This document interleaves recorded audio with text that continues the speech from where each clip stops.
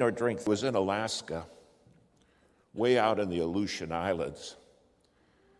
And we finished up a case, and there was a preacher there that was following that case. And that night I was to catch an airline and go back to Anchorage and go home.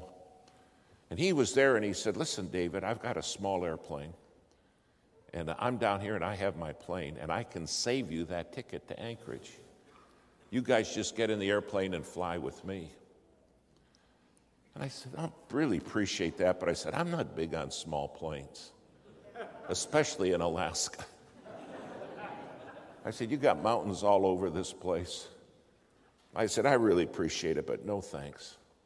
Well, then in front of everybody, he did something. He said, well, if God's money don't matter, go ahead, spend it. And I'm like, you rascal. That's not fair. I said, listen, we try to pinch the hide off of every nickel. He said, come on. Well, then the lawyer I was traveling with, he said, well, it would save quite a bit. I said, will you shut up? You got to help me here. Well, this guy just pressed and pressed. And at that point, I knew very little about traveling in small planes, but I just didn't like the sound of it. And I said, well, how many years have you been flying? Oh, he said, not too many, but I'm very good at it. I said, well, what does not too many mean? He said, well, just not too many. I made the mistake of a lifetime. I said, okay, I'll go with you. We went out to the airport, saw his airplane. I thought, this isn't too bad. It's a nice looking airplane. At least it was shiny. Let me help you something. How shiny the plane is means nothing. Nothing. We got in the airplane. It was dusk. It was just starting to get dark, and boy, he started it up, and boy, I thought, this is kind of neat. Man, he knew just what he was doing. And we taxied out. He did it beautifully. And we lined all up, and he said, okay, let's pray. And I said, yeah, I'll be praying, and I'll pray the whole time, too. So I'm saying, God, get me safe to this Anchorage airport. Well, we start down the runway, and it's beautiful. Just lifts right off, and we're gaining altitude. And the lawyer in the back seat, I was sitting up front next to the pilot. He hit me on the back. He said, see, you were worried about nothing. I thought, we're not there yet. We took off, and we're climbing for about 60 seconds, maybe a little more, and we went into the clouds. And the pilot turns to me and he says, I can't fly in the clouds. I don't know how.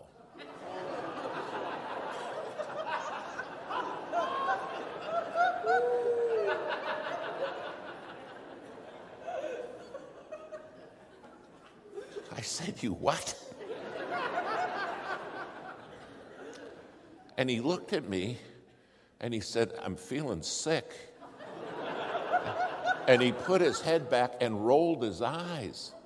He said, you'll have to take over.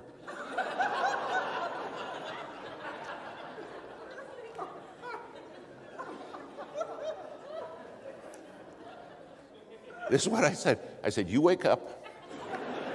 You're going to fly this plane, and when you're done, I'm going to kill you. Then you're going to put your eyes back. How did I ever, ever, ever get talked into this? He went apoplectic on us. He just mumbled. He's like having a trance. The plane is just... Now, I'm shaking so bad, my voice is having trouble getting under control. And someone says, you prayed, right? I was too scared to pray right then. I just kept hitting him. I'm saying, come on, fly this thing, fly it. Finally, it dawned on me, he's a goner. He's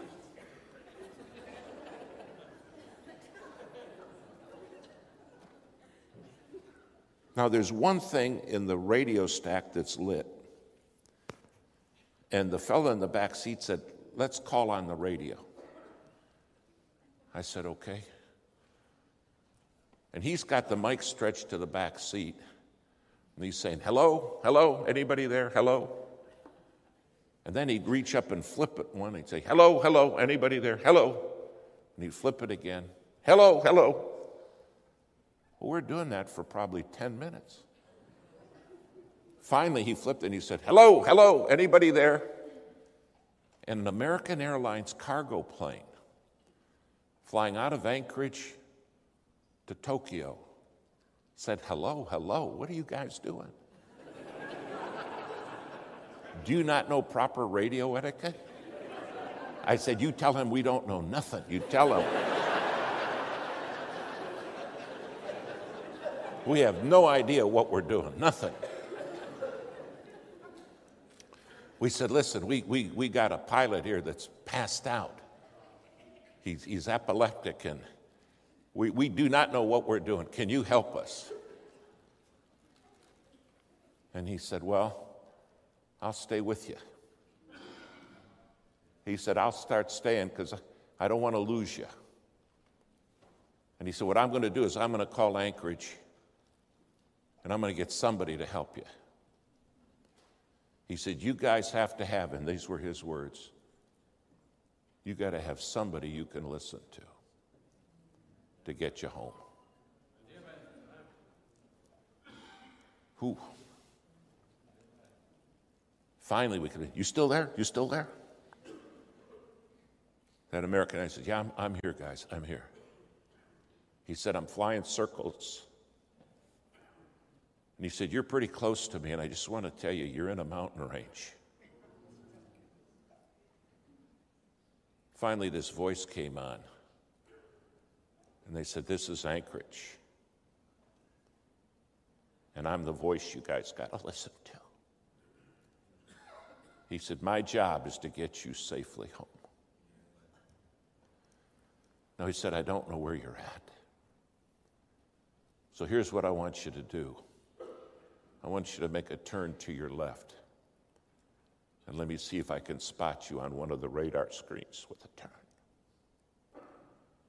So we turned it a little bit. And he said, okay, make a turn to the right. And we did that. And that went on for about 5 minutes. And finally, he came back and he said, now you hear me. I found you. And you're headed for a mountain. You're about 6 to 7 minutes from crashing. You're going to follow my words. Turn the plane to the right. I said, tell him we are turning. He said, no, you're not.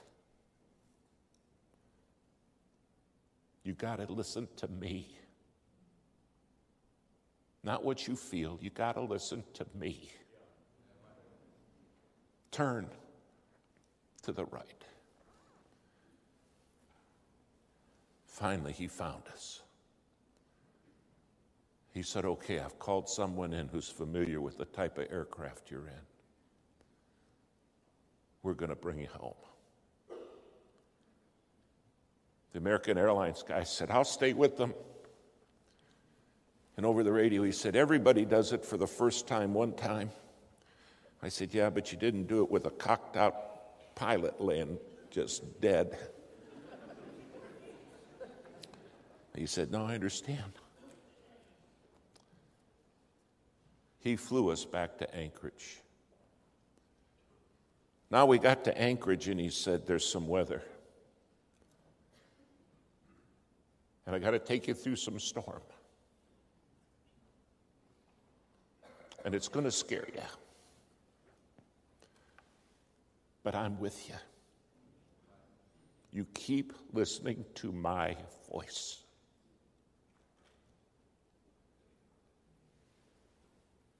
He said, I'm going to line you up and start you down. And he said, a wonderful thing's going to happen. He said, just before you're at the runway, you're going to see a cross. And he said, when you see those lights, you're home. I had no idea that was there. We started down, and boy, the plane was just getting beat to death. And he said, I'm with you now. You got to do just what I say. Go a little left. You're descending too fast. Pull back. You guys, I'm going to bring you home, but you got to listen. And then, boom, there was the cross lights. We landed. Not very well. Best I could count, I landed 4 times.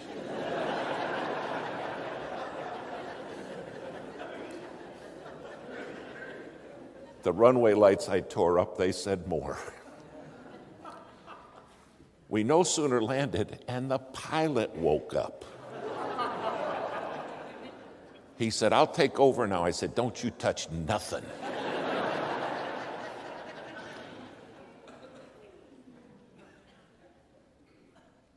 I was so shook, I couldn't walk.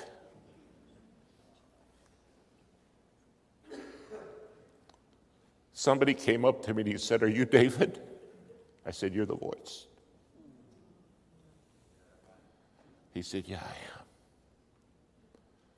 He said, thanks for letting me get you home. There's a voice that wants to get you home. But you got to be willing to hear. You got to say, speak. Thy servant listens. He that hath an ear, let him hear. Too many times, I just off doing it on my own. Where's the voice? No, I made a terrible mistake. I decided not to concern my wife with what happened because I didn't want her to worry. And a week later, the FAA called my home. And they said, you're the husband that almost crashed into a mountain and landed with an uncut. And she said, no, not him. Was his name, and he gave my name and address and cell phone number. She said, yeah, that's all correct, but he'd have told me.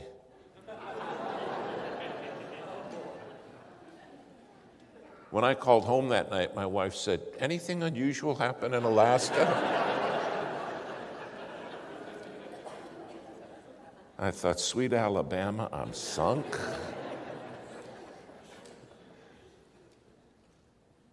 I said, honey, God gave a voice. And I'm standing here now because that voice took us home. God's got a voice that wants to get you home. It's His